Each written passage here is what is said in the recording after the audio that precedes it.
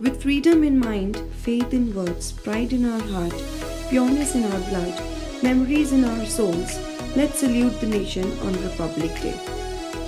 As a foggy and cold-weathered morning it was, we the management and the staff of St. Mary's School Nagina celebrated India's 73rd Republic Day.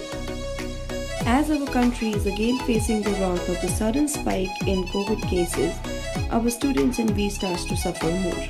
As our students couldn't be there in this celebration, we, the staff of St. Mary's School Nagina, tried to put up a little program by ourselves as we did in these past years. Starting with the welcoming of our management, Reverend Father Gerald, Father Beno, Father George, Sister Lisa, Sister Bincy, Sister Tissy, teaching and the non-teaching staff of our school, starting with a prayer song, followed by the flag hosting, pledge, national anthem and the slogans. Continued with the rest of the programs like Message of Republic Day by both our chief guest and a staff member, a poem and a vote of thanks, to wind up the little program that we had without our students.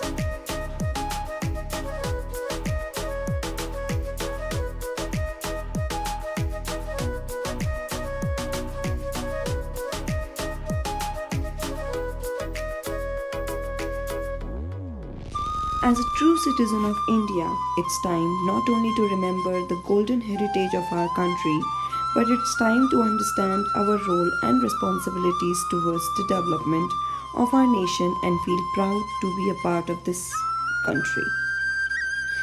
Rejoice in the glory of nation and remember the sacrifices of the freedom fighters. Let's make our nation proud with integrity and togetherness. Jai Hind, Jai Bharat. Thank you all for watching.